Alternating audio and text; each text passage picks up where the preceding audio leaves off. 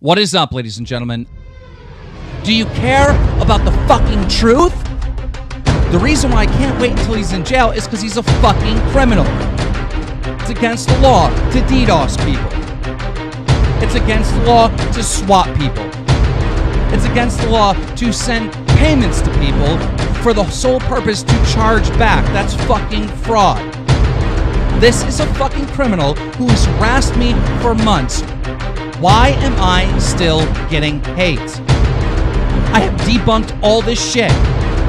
Why am I still getting hate? Do you care about the fucking truth? Or do you care about just hating on someone? Starting tomorrow, I'm returning back to Drumler and I'm doing the fucking news, alright? I do not deserve this hate.